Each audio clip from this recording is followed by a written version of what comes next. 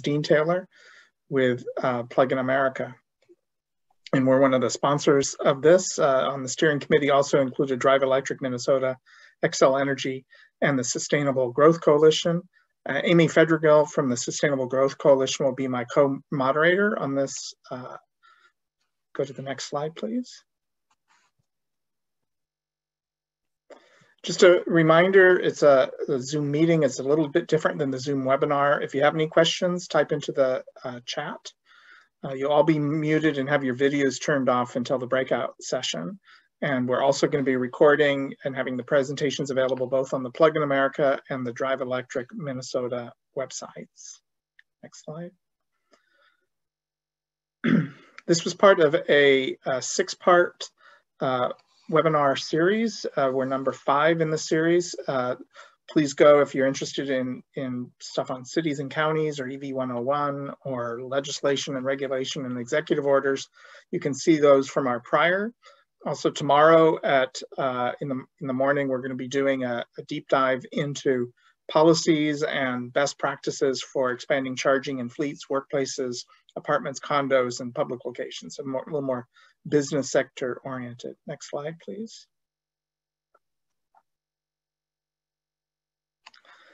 We don't have time to go through all of our sponsors that have helped us advertise it, but we have a huge selection of NGOs, utilities, agencies, and private businesses that have been helping, and you'll see even more on the next slide.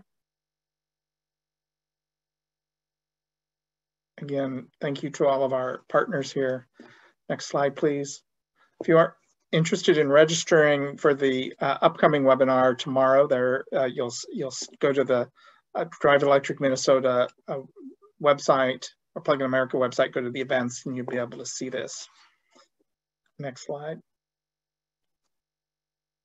Plug in America is a nationwide organization, the voice of the EV drivers. We're founded in 2008. In fact, we go back further than that in some ways, back to the who killed the electric car. And we have a ton of experience nationwide with all of the EV drivers around the nation.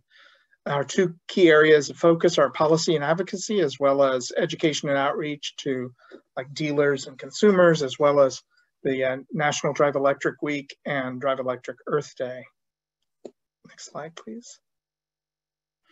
So our speakers today I'll be talking, former commissioner of the MPUC, Dan Lipschultz, Nicholas from Bloomberg New Energy Finance. We're very honored to have Commissioner Steve Grove from the Minnesota Department of Employment and Economic Development, Bree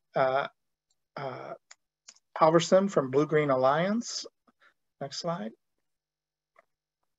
David Rinaldo, Great River Energy, Jim S. Staples, founder of Renewable Energy Partners, and we're very honored to have Deputy Commissioner of the Minnesota Department of Commerce. And of course, I mentioned Amy Fredregill earlier. She'll be talking and helping us with the breakout sessions. Next slide. So when you go, you can see the bios if you're interested later on if you go to the website. I'm not going to spend time on this.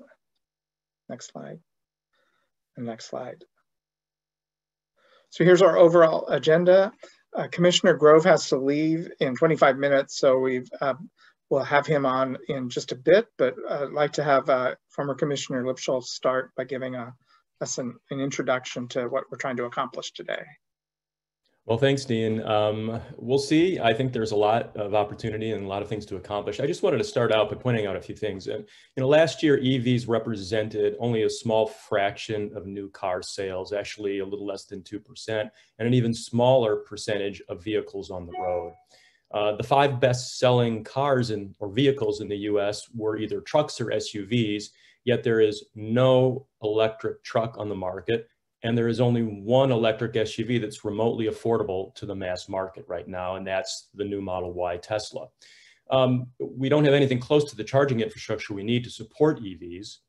And to top it all off, the vast majority of Americans know next to nothing about EVs and all of their benefits. And so that's an accurate description, really, of the world today as it relates to EVs. And I think then if you're looking in on this, you're probably wondering why we're spending the better part of an afternoon talking about economic opportunities associated with EVs.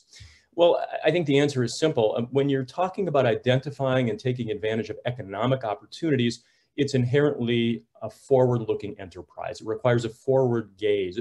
If you're simply caught looking at the world as it is today, all of the world and its opportunities will probably pass you by. And so it makes sense that we're here today, because if you look even at the world today, but you look a layer or two deeper than the description I just gave, you can see where we're going, and it's pretty profound. We know two things about electric vehicles today. We know that they're absolutely essential if we're going to come close to addressing climate change.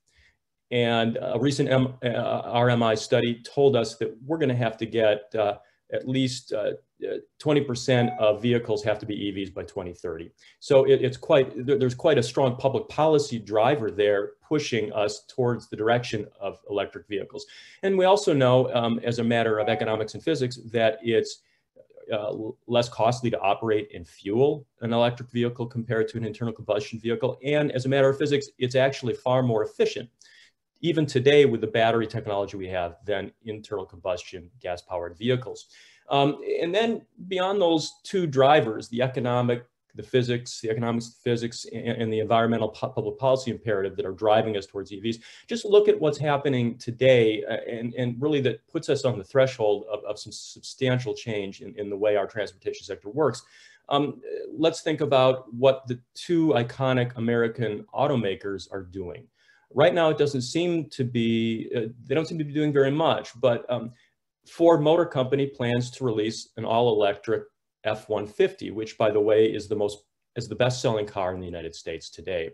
And they're going to do that within a year or two. They're also, within a year, going to release, under the coveted and iconic Mustang brand, an SUV, an all-electric SUV. GM is really a story worth watching.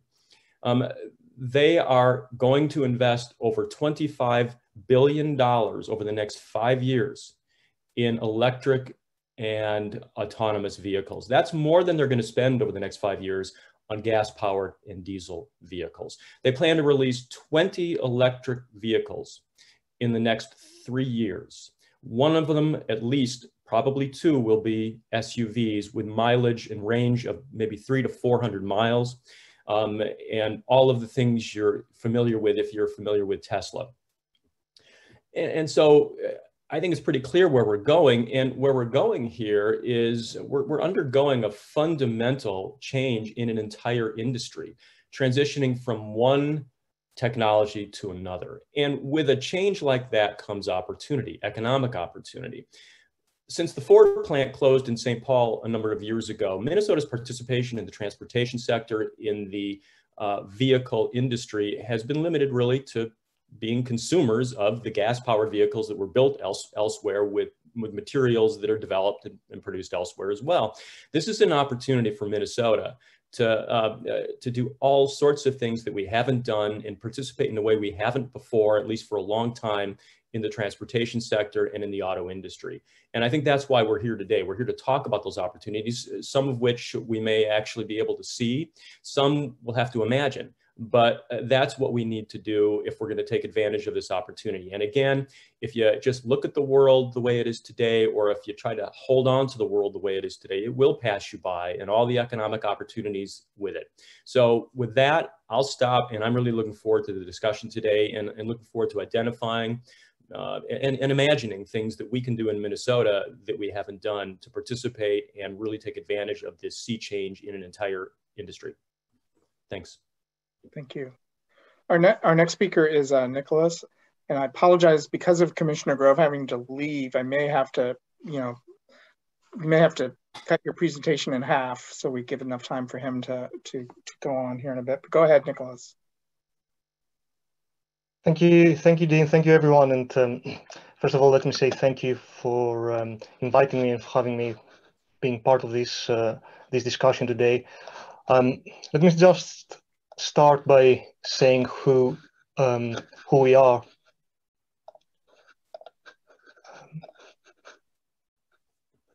Yeah, so that's Bloomberg Energy Finance, where I work. It's a research organization working at the intersection of the energy sector and looking at the decarbonization of economies at large. And just a very quick overview of our organization.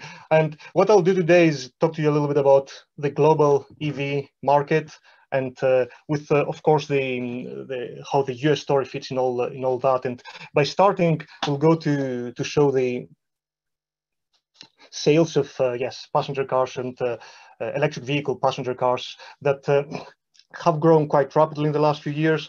There's still a small share of the total vehicle sales. We expect those to end up at about 2.3 million units this year. And there is an uneven distribution. Just to say here that by electric vehicles, we mean battery electrics and plug-in hybrids.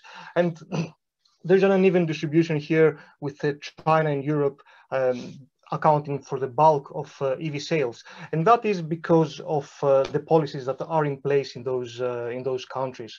And these policies that matter by now are those that target the supply side of vehicles, that is the automotive manufacturers, and they mainly take the form of either CO2 emissions or fuel economy targets, and also EV sales mandates in China, and they are in place in the largest automotive markets, in China, in Europe, and the US. But there is, of course, a twist in the US, and we'll see what that is in a moment.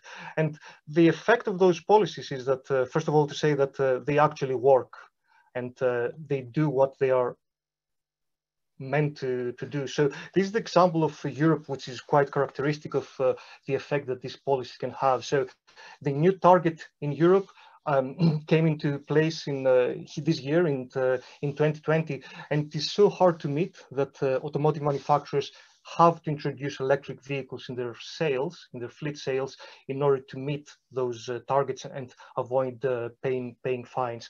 And that's why we see this rapid acceleration of EV adoption shares of all the major automotive manufacturers that sell in Europe, starting right about the beginning of this year. It's a similar situation in China as well, but I won't go into detail a lot in that one. But the policy picture in the US is wasn't that supportive in the last few years. However, the president-elect has stressed that he'll push forward more ambitious and stringent fuel economy regulations, and the work that we do shows that these regulations have the potential to have quite a large impact in electric vehicle sales in the US, to the extent that by 2025 or later, about a quarter of vehicle sales in the US will have to be electric in order to meet these more stringent fuel economy regulations. In the meantime, in the US, purchase subsidies are what are the most important policy mechanisms at the moment. These are the federal tax credit, and on top of that, the state subsidies. So signpost number one on the electrification story, EV support policies, either implicit or explicit. Next, charge infrastructure, which also has to be in place in order to support the rollout of electric vehicles. And government support can also be important here as well. And there are a number of mechanisms, in fact, quite a few mechanisms that governments are already pursuing in order to support electric vehicle sales, that they extend from the consumer all the way to the utilities that are supplying the electricity. So what's the global picture on public chargers? And these are public chargers. Just over 1 million public chargers installed globally by the first half of this year. Again, the bulk majority of those are in places with high EV sales in Europe and in China. However, there are positive signs for the US market when we're looking at public charging infrastructure.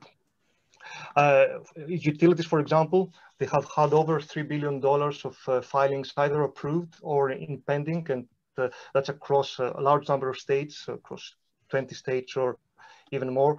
The majority of those, however, is in California at the moment, and they are associated with grid infrastructure, but also have some support measures for drivers and organizations. So by the end of this decade at BNEF, we expect just under about 900,000 public chargers to be installed in the US, and that would require a cumulative investment of between $5 and $6 billion by then. So a second signpost being the build out of charging infrastructure. And I'm coming now to the most important part of the electrification story, and that's the global electrification story, and that is the battery, its technology and its costs. And these are the dots here are observed prices in battery prices in the market, and the dotted line is our expectation of future battery prices. So battery prices have dropped by about 90% since 2010. We expect those to fall even further in the 2020s. And there are two important numbers to look out in the next few years. The first one is 2024, the second one is $100 per kilowatt hour. And these are important because at that price point and lower, of course, that is where the manufacturing costs of battery electric vehicles start to become the same or similar or even lower than those of equivalent combustion engine vehicles. And that's the time where we're reaching, the upfront cost price parity, and which has the potential to kickstart mass consumer demand for battery electric vehicles. These price points, of course, will differ according to segment and country and all that, but roughly speaking, as a rule of thumb, that's where we expect it to. We expect everything to happen around 2024, 2025 at $100 per kilowatt hour or less. So the third signpost to keep in mind and to monitor is battery technology and the costs that go into making batteries and putting them in cars. And before I finish, I understand I went a little bit fast here. Let me say that electrification. Oh yes, by the way, the battery supply chain is a whole new story by itself. It's increasing. The scale of the battery manufacturing capacity is increasing so rapidly that within the next 5 years, we expect 4 times over as much battery cell manufacturing capacity to be online as it was at the beginning of this year. And a final point before I close has to do with the fact that electrification is not only about the passenger cars. There are a number of other road transport segments that are either seeing already or will experience very soon the wave of electrification that passenger transportation is seeing now. These are buses, of course, electric buses, whose economics start to make sense already in some cases. And the second one is commercial vehicles, especially vans and trucks that operate in urban environments within cities. These have, in some cases, already their total cost of ownership makes sense to use those instead of equivalent diesel or gasoline vans and trucks.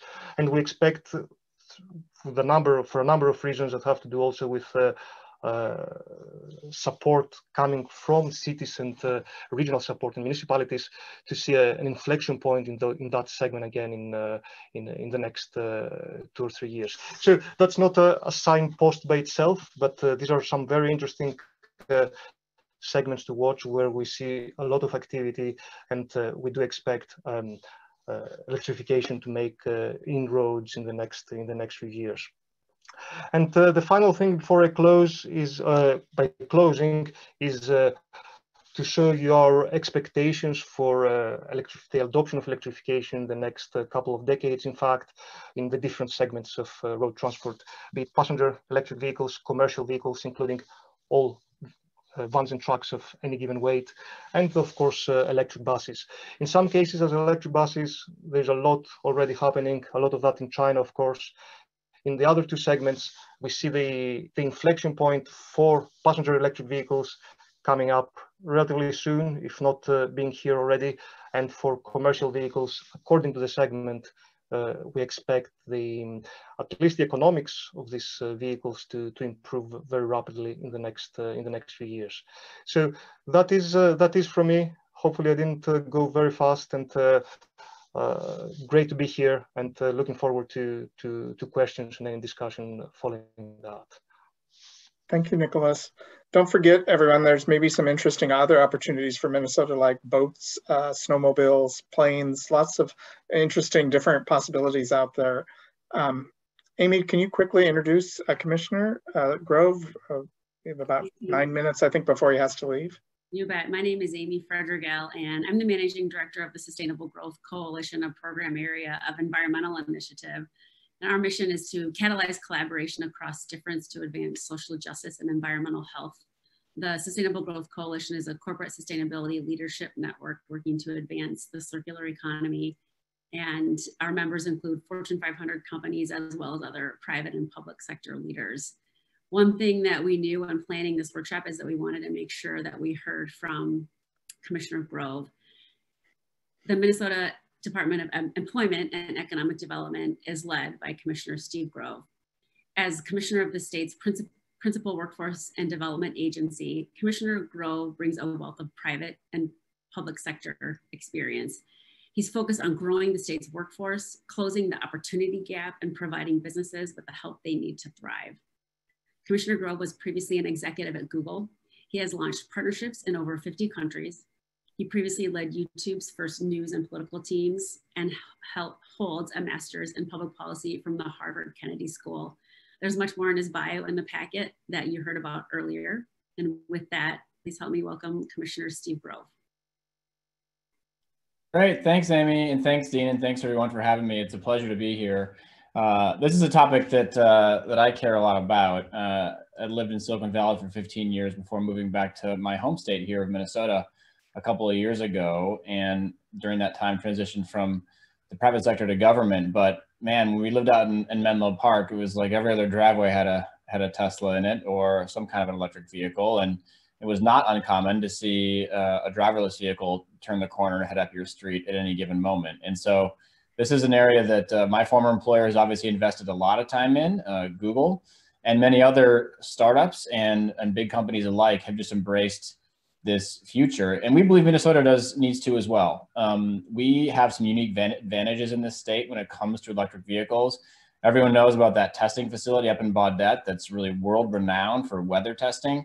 You think of Minnesota's disadvantage of cold weather, there's some advantages to it too, right? As a proving grounds for testing new technologies in the vehicle space, and I think electric vehicles are no exception. But it also is an area we feel bullish about because of the talent and the industry strength that we have here in our state.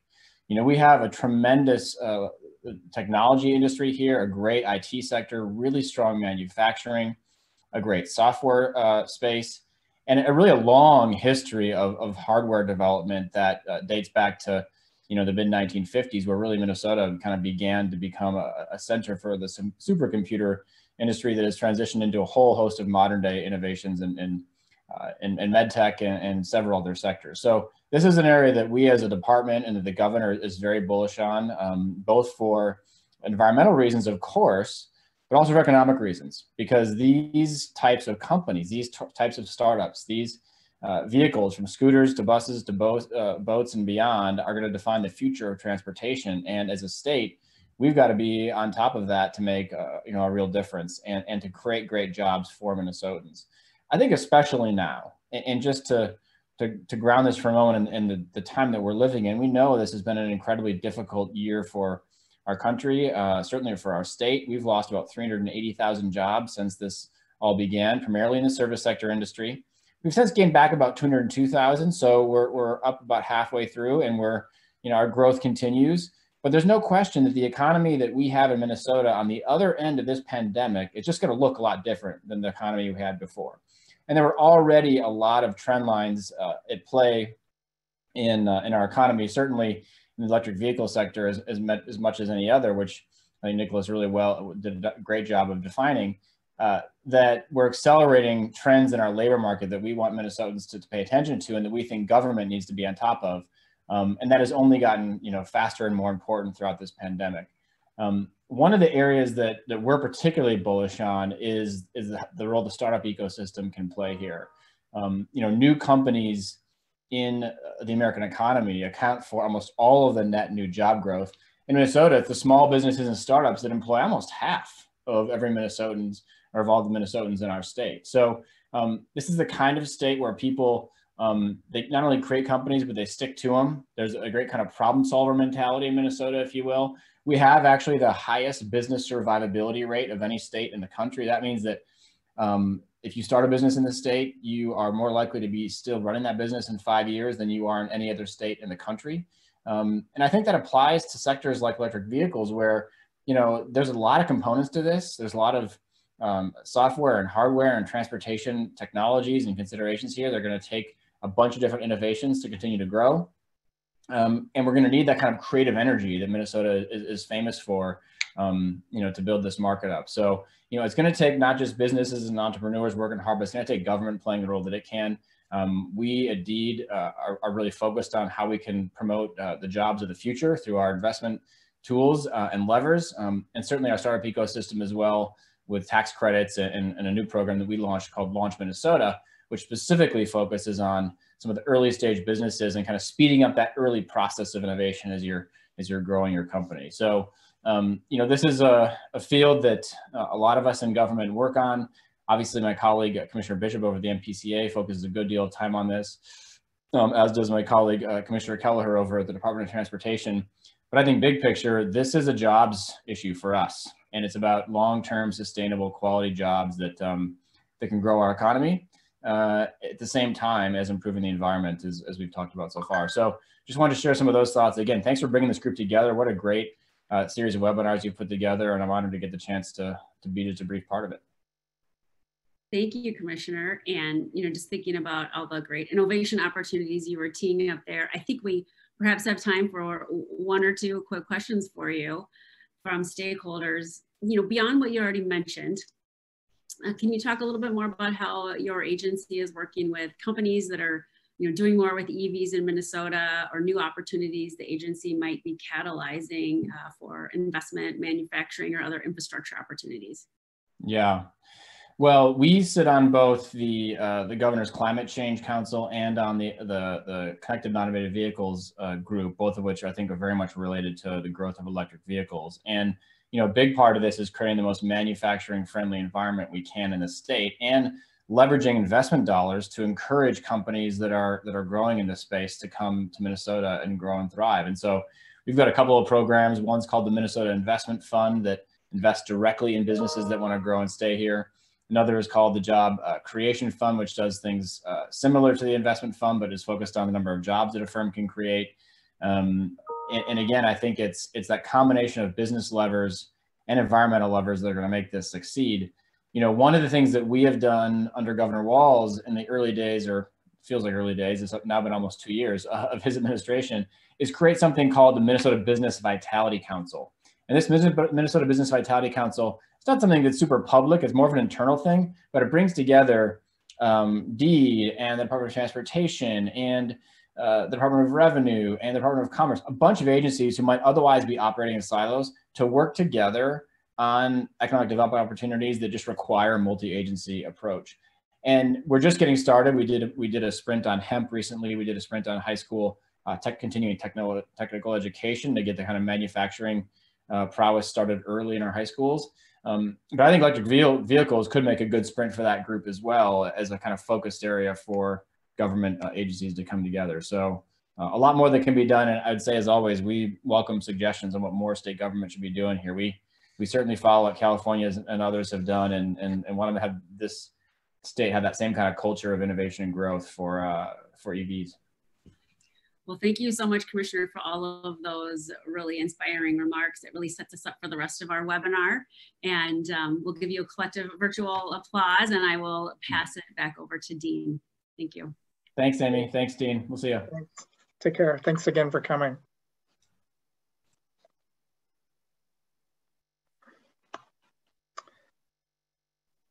Next slide, Catherine. There we go. So I'm going to do the next few presentations get a bit into the weeds, but if you could go to the next slide. This is I wanted to do a little deeper dive into the literature review to give you some sense about what are the various economic development and jobs studies, macroeconomic studies say about this transition. You know, for example, you know, there'll be some job losses, obviously, in refineries, gas stations, things like that. So are there net job gains is what I'll kind of quickly go over. Next slide. The punchline basically is yes. There's a whole bunch of different tools, different types of macroeconomic tools you can use.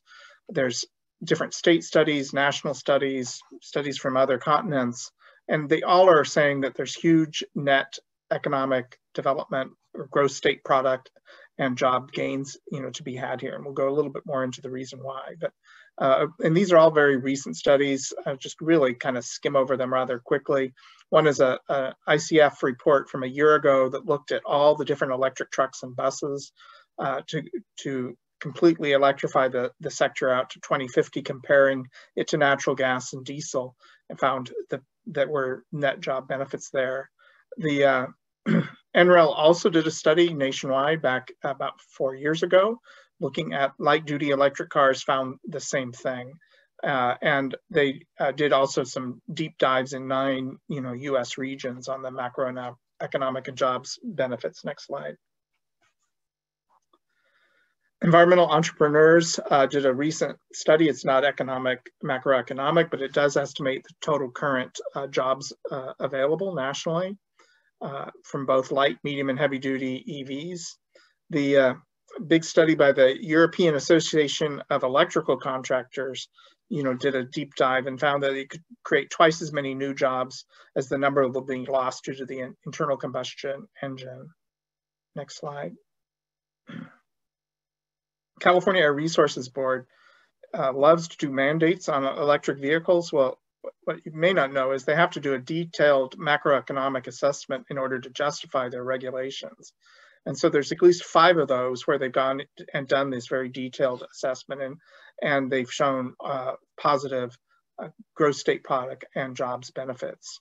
Southern California Edison did a pretty interesting study using the pathways model, showing that it's the most economical way to decarbonize the California economy. And it looked more broadly than just EVs to also include energy efficiency, building and electrification, renewable fuels for power plants, and low carbon fuels for hard to electrify sectors, and compared many different options, found this was the best. Next slide.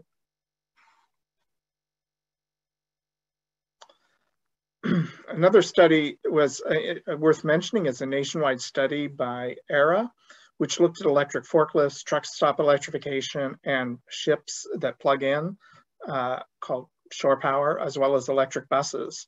And they also did deep dives in New York, Ohio, and Florida. And also for these more niche type vehicles, same thing. Next study was done very recently in the last few months by the called Building Back Better for Washington State. And they found 10.7 jobs per $1 million investment, which was the second best out of the 5 categories that they looked at, such as low carbon agriculture, et cetera. Next slide. The Advanced Energy Economy in May did a deep dive in Pennsylvania and concluded that more than 350 Pennsylvania firms could easily transition to supplying the supply chain for EVs. UC Berkeley did a report for NextGen about a year ago, similarly looking at the macroeconomic and jobs impacts. Sierra Club's Millions of Good Jobs found over 1 million jobs per year nationally, including over 128,000 manufacturing jobs possible with electric transportation. Obviously I have links in this deck to all these studies if you want them later. Next slide. The studies did get into the issue of job quality. I don't think we have time to do this, but basically when you compare how many jobs per $1 million at like a refinery versus how many jobs you get from either manufacturing of EVs or the jobs from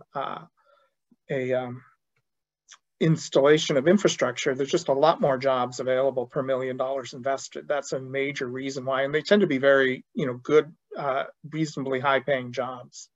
Next slide.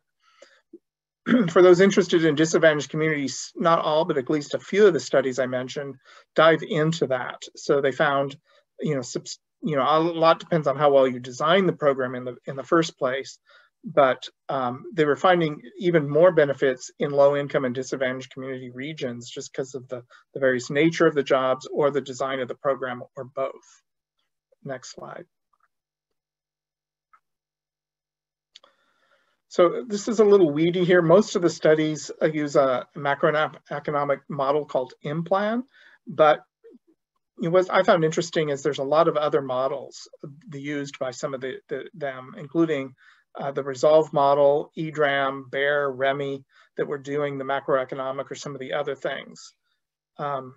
Also in the appendix, I don't have time to go there, there'll be links to a whole bunch of other policy studies associated with good policies associated with TE adoption. And certainly our other webinars go into that a lot. And we have a model policy toolkit that we've done with others, version 4.0, and there's links to that, I think, maybe later on in this deck or in some of our other presentations. Next slide. The conclusion is essentially, whether it's cars, trucks, buses, non-road equipment, electrification is a net producer of jobs and gross state product. It is shown for many different regions, many different models. The more money stays in the local economy instead of going to Saudi Arabia or other foreign places. And there's many more quality jobs created than what is lost. And there's obviously a tremendous, opportunity. And what Nicholas really didn't have a chance to say is just huge amounts of money just in the last year, like roughly 60 billion invested in Europe, 20 billion in China. The whole industry is going through massive change, and there's really a rather narrow window to act for Minnesota to take advantage. Because as Dan said, this is all very future looking. If you want to get involved, maybe pick a niche like snowmobiles or planes or boats or some other aspect.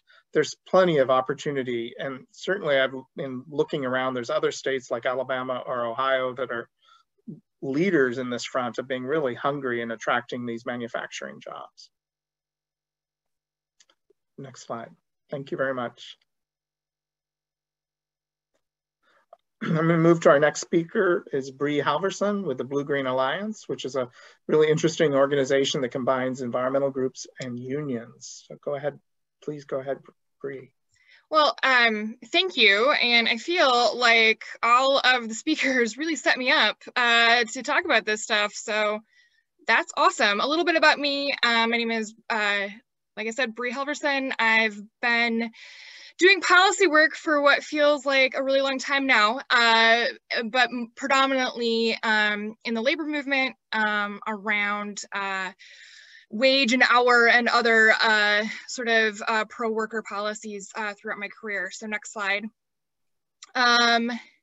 This is the Blue-Green Alliance. So like Dean said, we are a coalition of unions and environmental organizations. We were started by the United Steelworkers, which is our largest manufacturing union here in Minnesota. So they manufacture paper, and they mine taconite, and even though they do a lot of mining, they also have healthcare workers. And then we were also started with the Sierra Club. So, and then we were able to grow to some of the nation's largest and most influential unions and environmental organizations. So we're pretty excited about the coalition that we've built over the years. So next slide, please. Why are we here today? Well, we at the Blue-Green Alliance have been working in a lot of different sort of, areas with the understanding that workers don't really have to choose between a good job and a clean environment. We believe that this is a false choice, and that if we are just sort of proactive, we can have both. And so in 2019, knowing that we were coming up on 2020, we put together a Solidarity for Climate Action platform and released that in 2020. And I would recommend you go to our website to check it out. It's more than just manufacturing. It's just sort of our philosophy on a lot of things. But that led into a manufacturing agenda, and we are very lucky at the Blue-Green Alliance to have Zoe Lippman, who is an expert in this field of thinking about how to have really sort of clean energy manufacturing here in the United States, making sure that we're maintaining and growing that. And so we, this summer, released a manufacturing agenda. It's big for a federal level, but we're hoping to figure out how to work with people like you to adapt it on a state level. And especially with what Commissioner Grove said, definitely excited to figure out how to work with DEED on making sure that we've got a Minnesota manufacturing agenda. So. And then, like everyone, COVID really sort of highlighted a lot of things for, I think, a lot of people, and knowing that our economy has taken a hit, especially in the service sector, that we're going to need to go into just thinking about recovery. And as sort of we're going into recovery and thinking about how to get our manufacturing or get our economy back up and running, like where are the investments that we can be just really mindful of to actually invest in our manufacturing sector. And so we have a few things on our website that we're thinking, but we think that our manufacturing agenda can really help sort of prioritize, I think, some of the places that we think will be helpful. So next slide, please. So we also, what a lot of people don't know about the Blue-Green Alliance, we have a really great research team based here in Minneapolis. So they, for years, have been working on a database, and this is a slide from that database that we have around vehicles. And so this is a map. You can kind of look at different types of vehicles. Some are combustion engine, some are EV, anything from also railroad and buses. And you can kind of look at the infrastructure of manufacturing we have across the country. So it's not just assembly, but also like where are those parts made. So Minnesota, even though we aren't an assembly state anymore because of the Ford plant leaving, we still manufacture different component parts. And you know, if you're interested, you can go on it. It's an interactive website. You can go and look.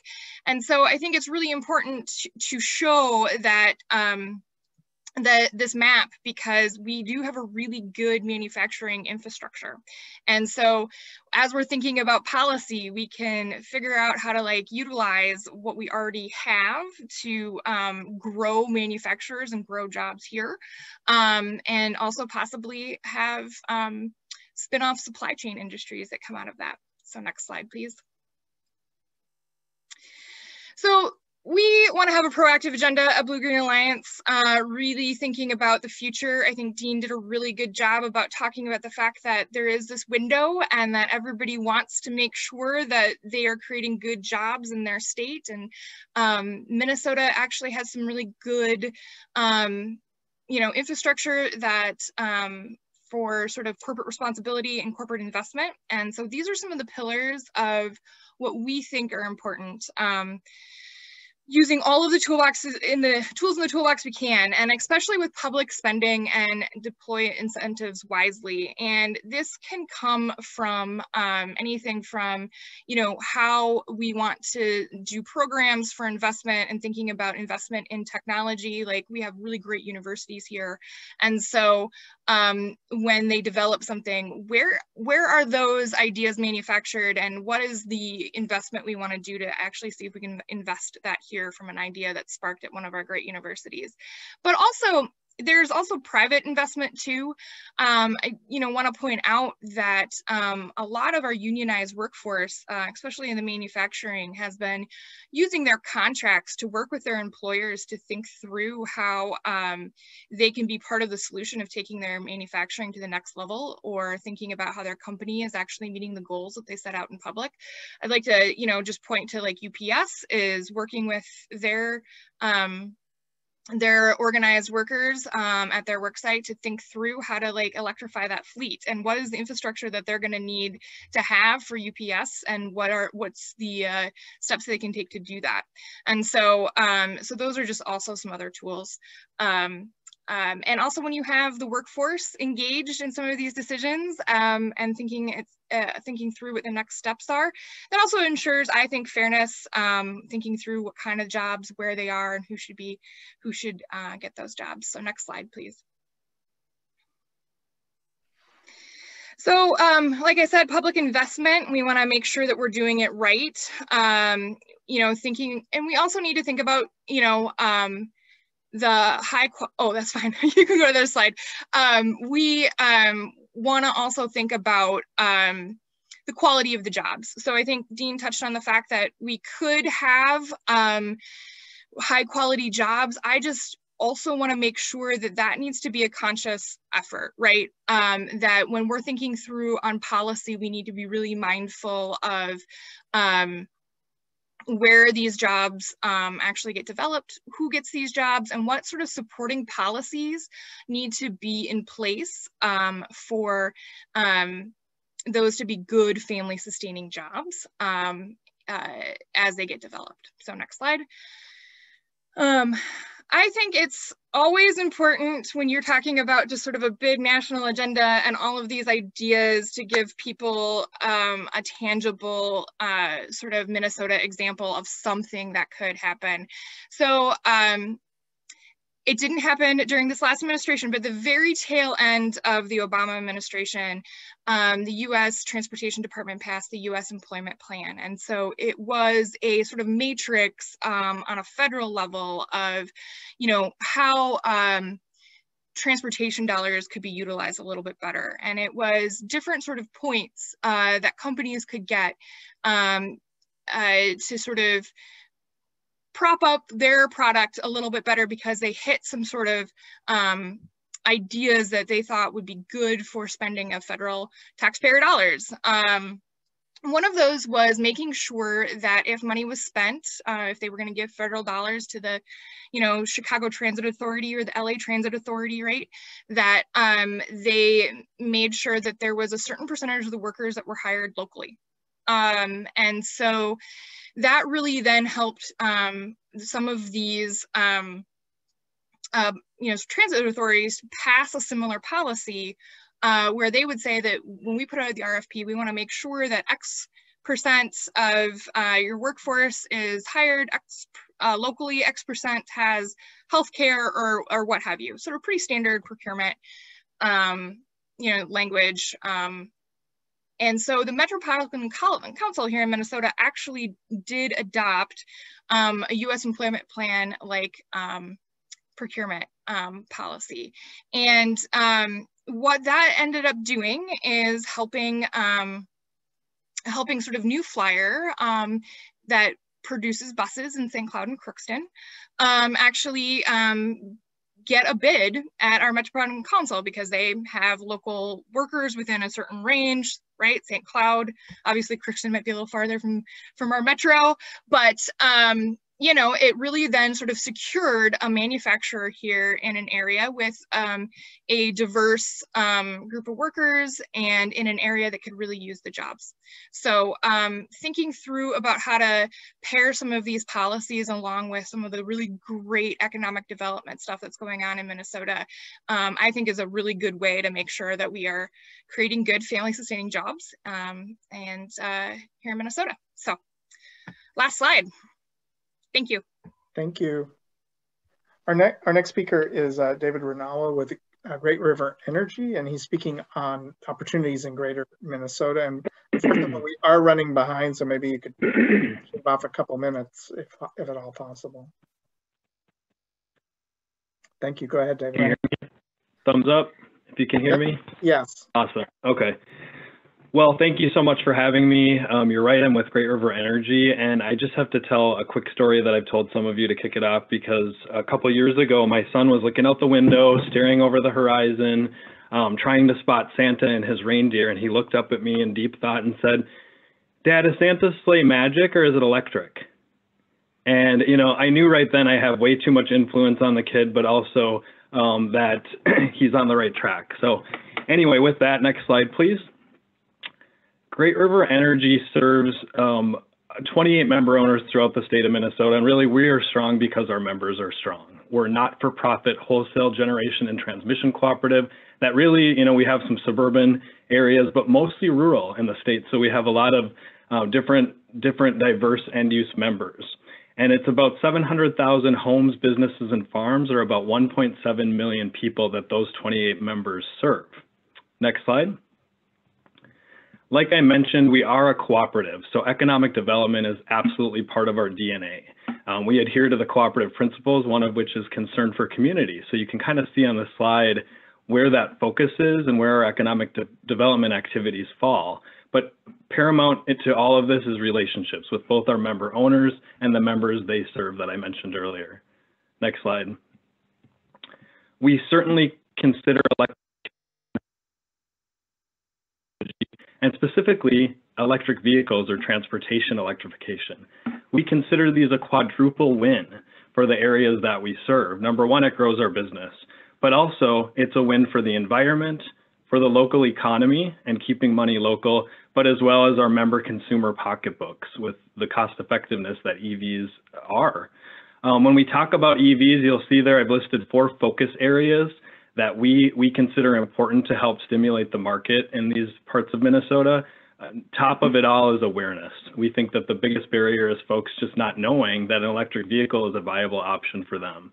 Also infrastructure, you need to see it, it needs to be there, and there needs to be ways to charge so that the load curve is good, that we don't have a growth gone wrong scenario. Retail solutions, and this is demystifying the process of buying and fueling and owning an electric vehicle. And then finally, commercial and industrial applications. Next slide. Part of the awareness is having events where folks can kick the tires and see these cars and end-use technologies in action. So last year, our members held over 20 ride and drives throughout the state. We were happy to be a sponsor of the first ever electric room at the Twin Cities Auto Show in partnership with the Dealers Association. We have lots of EV show and tells. We have presence at the Minnesota State Fair, and basically we go by Yuka's phrase, which is if there's a party, we'll be there when it's to do with electric, to show consumers what EVs actually look like and how they feel to get behind the wheel.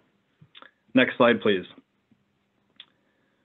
Infrastructure is certainly an important piece of the equation and the economic development standpoint. Currently, electric cooperatives in Minnesota that are GRE members have taken part in over 75 public chargers throughout the state of Minnesota. And these are level 2s and DC fast chargers. We're also launching a DC fast charger pilot wholesale rate to our members so that they can encourage and support the business, but still recover the cost that the standard service rate doesn't always allow for. We're always looking for partnerships here where we can collaborate and help build communities. I think there's a lot of potential there with the infrastructure piece. Next slide. We're very proud to be one of the first utilities that we know of in the country to launch a renewable wind energy program specifically aligned with our members' uses of electric vehicles. Over 4 years ago, connecting wind energy for all of the electricity used for an electric vehicle for the lifetime of that electric vehicle at no additional cost. That program is called Revolt and still exists today. Next. I talked about retail solutions, and more recently our members with GRE launched an EVSE one-stop promotion where really, you know, and it kind of started in a strategic planning session, but then one of our marketing folks was on Facebook and saw on the Minnesota Plug-in Electric Vehicle Owners Group that someone had asked, I'm getting an EV, what charger should I put in my garage? And within, you know, an hour or two, there were like 300 responses, all different and all good. And it was like, okay, here's where we can help play a role as a utility and educate our member consumers. You know, it's really not rocket science and take some of the guesswork out. So we launched this promotion to sort of Amazonianize infrastructure within garages. We serve primarily residential. So, you know, a click later, they can end up with a charger on their doorstep within a week, and also be hooked up with a certified electrician that works with the electric co-op and enroll in load management programs and just make it really easy. We only have 3 chargers. We partnered with Zeph Energy, a local infrastructure expert, and it's been awesome. You know, we've been about a year into this promotion. We will continue it for a while and get a lot of data on the back end. Next slide.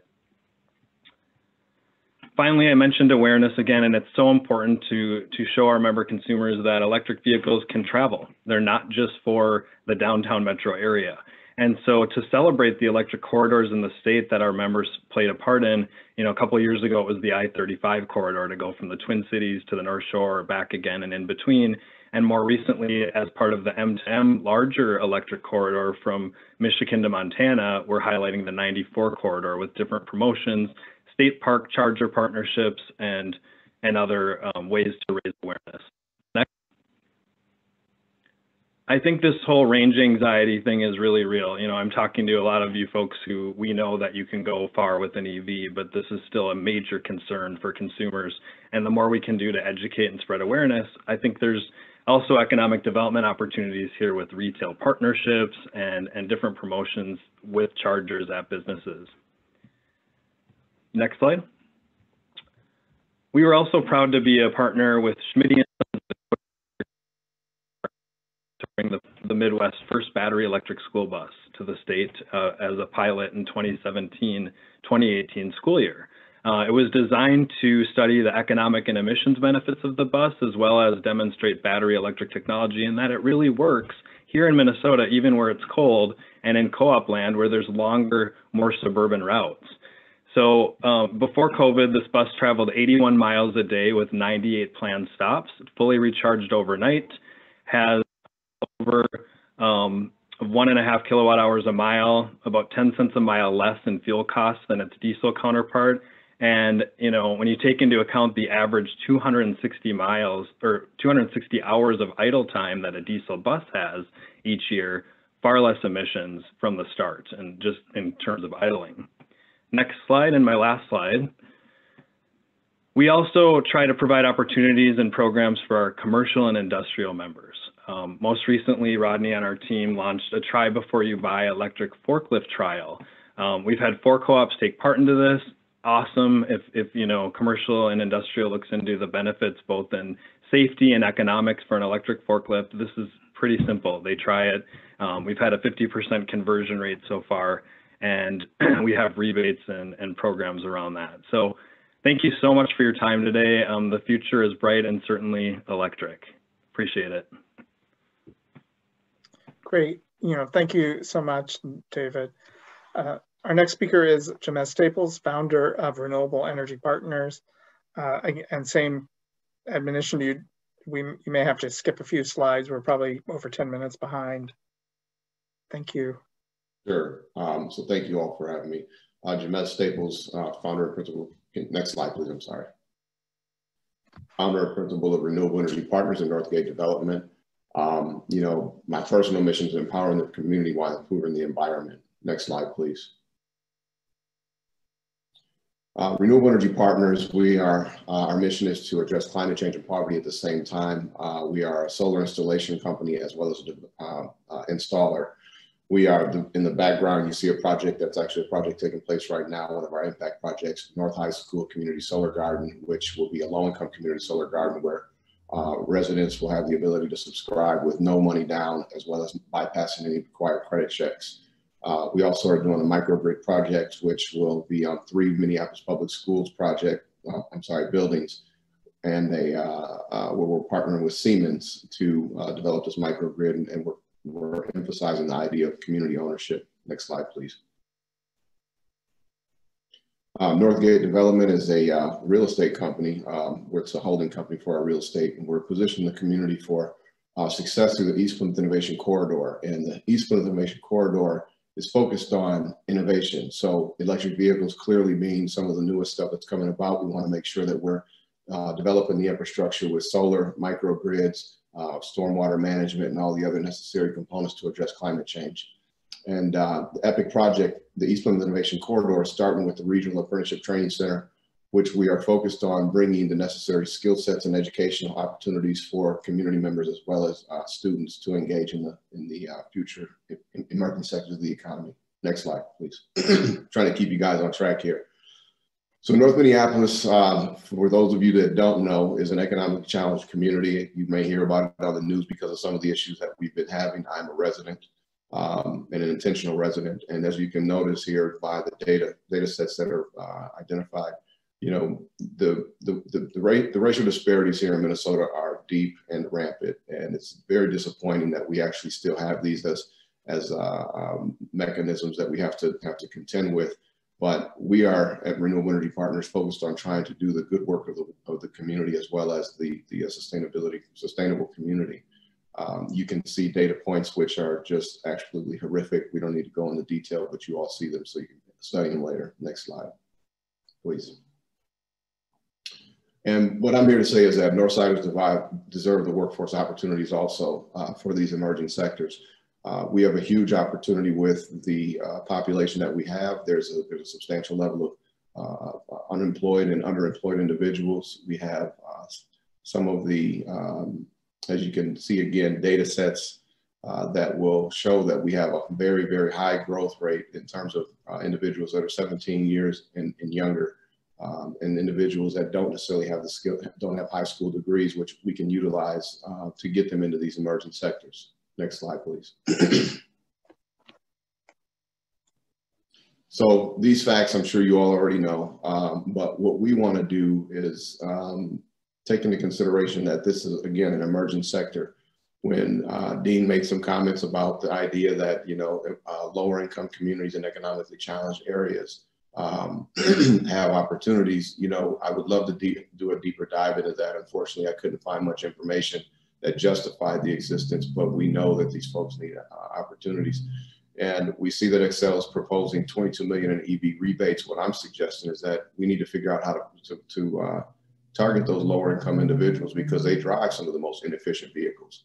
We need, I mean, I don't really see everybody that I've seen in any of these pictures has look like they're pretty well off. And I think that it's important that we find a way to make sure that these benefits trickle down to some of these people, these communities. Next slide, please. So Renewable Energy Partners and Northgate Development is leading the charge to help address these issues of environmental justice tied to economic prosperity. We are the training center, which is the Regional Apprenticeship Training Center, which in the backdrop you see is a rendering of the building. We have installed the 160-some kilowatts of solar system on the roof. We have a stormwater management system on site. We are installing the electric vehicle charging station, the ZEF energy charger on site. We have created curriculum for the Minneapolis Public Schools for their adult basic education. We are partnering with ZEF on the Minneapolis and St. Paul Metrobility hubs, and we are focused on the idea of like starting to set the stage for where people along in these communities can have access to the skill sets and training. The training center sits on the highest used transit line in the state of Minnesota, which is the 5 bus line, which is scheduled for a bus rapid transit improvement, which we hope to have from the Metropolitan Council electric buses going up and down the road. The D line will go from Brooklyn Center all the way to Bloomington, and in between there's very close, because I catch the train. I'm sorry, I catch the bus and I catch the train when I go to the airport, and you can basically walk one block at the Twin Station to the Twin Stadium off the 5 bus line to get to the train. And what I'm saying is we need to do a better job of engaging younger populations to engage in some of these emerging sectors. All of us that I can't see everybody, but the people that I have seen that are on the screen look like we're all at least 35 and over. And I think that we can do a better job of engaging the younger populations and showing them that there are opportunities because the Generation Zs and whatever the next generation is, they need to know that these things are out there, and they're pushing for it in terms of their desires to do work that means something and that has multiple benefits. So I just say to all of you in this space here, let's be more mindful about the people that we're engaging, and let's try and find ways to reach down and create pathways and opportunities. Next slide, please. That's again the rendering of the training center. Thank you. My contact information is attached below. If you have any questions for me, feel free to reach out. I think I did pretty good for you, Dean. Yeah, thank you so much, Jameez. And we're honored to have our last speaker is Deputy Commissioner Aditya Ranade of the Department of Commerce in Minnesota. Go to the next slide, please, Catherine. Great. Thank you, Dean and Amy, for this opportunity. So I'll say a few words about Commerce's involvement in transportation electrification. Maybe I'll cover some of the less covered areas. Just want to show the breadth of economic activity already underway in the state from these various entities. So Commerce, of course, like DEED, is part of the climate change subcabinet. As part of that, we participate in the transportation working group. Of course, I should point out here that EVs are only as clean as the underlying electric grid. So we play a large role in decarbonization of the power grid through our legislative and regulatory activities. At a high level, Minnesota spends about $11 billion per year on transportation fuel. So, you know, the simple math is that and almost all of it out of state. So if we were to divert some of that into the state, it makes a lot of sense from an economic growth perspective. To my knowledge, there hasn't been a statewide study, but a Minnesota Department of Transportation and University of Minnesota small study indicates that if 150 chargers were installed, about 50 kilowatt, 150 kilowatt, it would create about 80 jobs and about $14 million of economic activity. So if Minnesota were to have as many chargers as California, which is about 20,000, we'd be able to create 10, 11,000 jobs. So it's significant. In addition to the cold weather testing, which I'm not mentioning here, there are obviously increased economic activity just because of increased load on the power utility side. Jamez mentioned Zeph Energy and their charging products. But in addition to the charging products, there is an opportunity for a network software to manage a fleet of charging stations for different goals, right? How many EV drivers did you serve, right? A particular set of charging stations, or how much greenhouse gas emissions savings were achieved. So the OATI software platform for charging station network management is called Evolution. It does just that.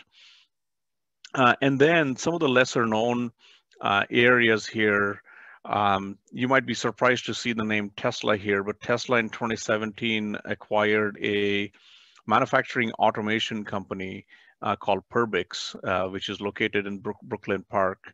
And Perbix's specialty is assembly line automation. So again, as Commissioner Grove was mentioning, our expertise in manufacturing innovation is recognized, right, by the leading player in this space.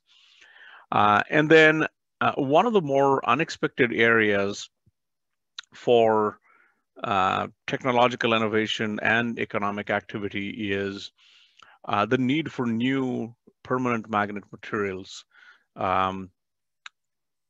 Electric vehicles, of course, as we all know, have a large battery. That's why they also need a large motor, and that necessitates permanent magnets, and which are often conventionally rare earth materials like neodymium. So there is a significant interest and effort underway to find new materials.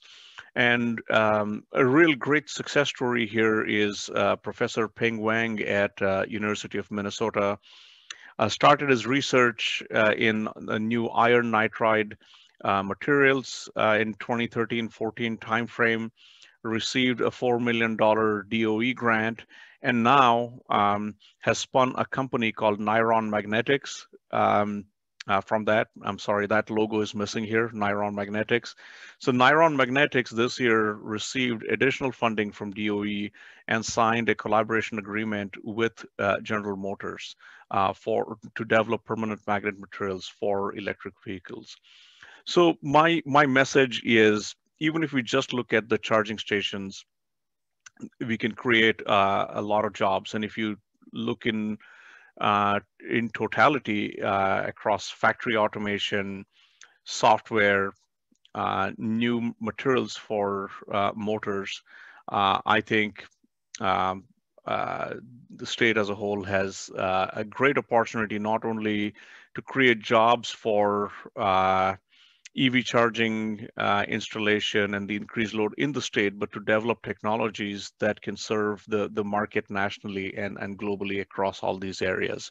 So Commerce is excited to be part of this, as as a regulator of electrical utilities, as well as in its role as a convener and advisor to the administration.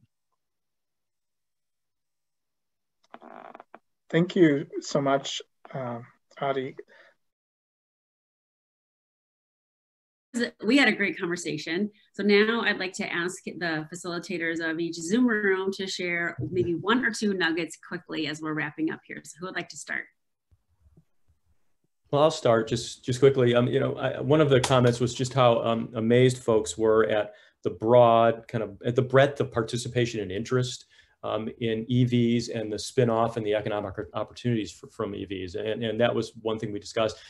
Talked about maybe the need to focus on mass transit and the opportunities there, not just for consumers, but potentially in the manufacturing space. We have a bus company, electric bus company, New Flyer, and I think a lot of the component parts are built here, the software in Minnesota by Minnesota companies. So there's just, one of the thoughts and comments that came up was an amazement at how much auto companies are now investing in EVs relative to the lack of demand for EVs. And our thought was, well, if you want to know where we're going, follow the money. These folks aren't dumb, and iconic automakers like GM and Ford are very conservative. If they're putting that kind of money into electric vehicles, that tells us something about where we're going, and the opportunities are, I think, something that need to be discussed a lot more. And that, in a nutshell, is kind of what we talked about. Great. Amy, group. Oh, sorry. Go ahead. Group 4 mostly talked about equity in terms of infrastructure, and being an electric co-op, we served a lot of rural Minnesota and lower income eligible type counties with the highest rates of low income. Infrastructure needs to follow and be equal for all. And so we talked a bit about that and how the secondary EV market could play a part in affordability, as we know the cost of ownership overall with EVs is lower throughout their lifetime. And then just one other nugget, we talked a little bit about, could Minnesota own some kind of niche market? We are the land of 10,000 lakes, we have snow. Is there room to expand the boating and snowmobile and ATV market and really stand out in something unique? So thanks to our group. This is Dean. I give a shout out to Representative Steve Elkin for joining us on so many of our various webinars. I really appreciate you joining and staying for all of them. I did want to say on our group really did talk about maybe being more aggressive regarding going and getting manufacturing jobs. Like some of the other states have really aggressive outreach efforts to get jobs to their state. Probably more could be done. We talked about an overlay program. I think it's done in energy conservation and stuff, where both utilities and state government have equity requirements that they have to meet for disadvantaged rural tribal communities. And then we also talked a little bit about like rural tourism to get more ability to take advantage of EVs going to the 10,000 lakes. Thanks, Dean. How about Jamez? Oh, I was in Dean's group. Okay, I saw you unmuted. Okay, no problem. Yeah, I would say one thing I thought was key was that I think we should look at the SIP program as a way to help develop some of this infrastructure, and then also support some of the job programs, as well as workforce training, as well as the infrastructure pieces that are going to be necessary to draw some of the manufacturers here. So just one of the things, but Dean did a great job.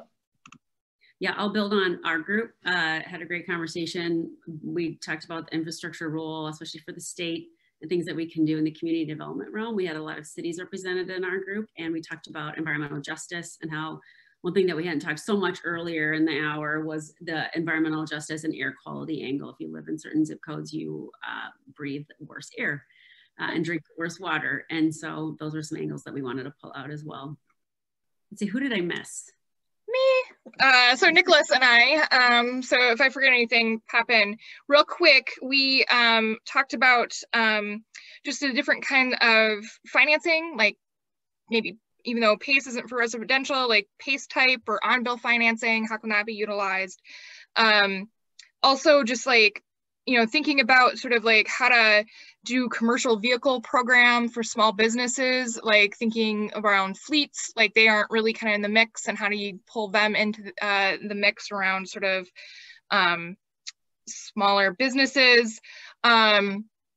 Representative Elkins brought up job training and how to think through sort of like who needs to be trained and what type of training they need to either maintain some of these vehicles or, you know, build some of these vehicles. And then what are some of the, you know, sort of like ancillary sort of manufacturing that comes out of like batteries. And so thinking through what can come out of that, like software or big machines that are manufactured to make these things and things like that. So. Did I miss anything? A lot. So much creativity. Great. I think we got everyone. And in the interest of time, I just want to thank you all for sharing those thoughts and charging us up. There's so many great puns in the electric vehicle world. Charging up this conversation. I am going to pass it off to Dean for our closing. I hope you all enjoyed today. Please join us, tomorrow, or go look at some of the others. Give some of the thoughts to us, as well as Drive Electric Minnesota if you have any great ideas for legislation or executive orders or other things, so that this just doesn't become something that sits on the shelf, but turns into some real action. Maybe with Representative Elkins, we'll want to do some bills, since he's been coming to all of our events. Sorry to put you on the spot. No, Representative Long, who is one of the presenters this morning, sits, his office is literally right next door to mine in the state office building. Neither of us are spending much time there these days, but certainly Jamie is our leader on energy policy. He's actually going to be the incoming chair of the Energy Committee in the House this year. I expect to still be serving on the House Transportation Committee. So, and then I'll be serving with, I hope to be serving again with Zach Stevenson, who is the incoming chair of our Commerce Committee. I served on that committee last time and hoping to serve on that one again. So the three of them, plus Patty Acom from Minnetonka, who is the head of our Clean Energy Caucus as well. So there are a bunch of us who will be working very actively in this area. And Zach and Jamie had bills last year. I've got the road user charge bill this year. And so there's a bunch of us who will be working very actively on this issue. Very good, thank you. Brendan, you're the lead facilitator for Minnesota, for Drive Electric Minnesota. You want to say anything about next year? Well, this has been a fantastic, so many of us attend a lot of EV related events, and occasionally I go to somewhere, I hear this stuff again but this is not the case today. I learned some new things from the conversation today. And some things I didn't even know about going on right here in our state. So what a great group. And I really appreciate everybody who took part and shared their knowledge. Great. Well, thank you all. We've gone 6 minutes over. I really appreciate everybody attending today.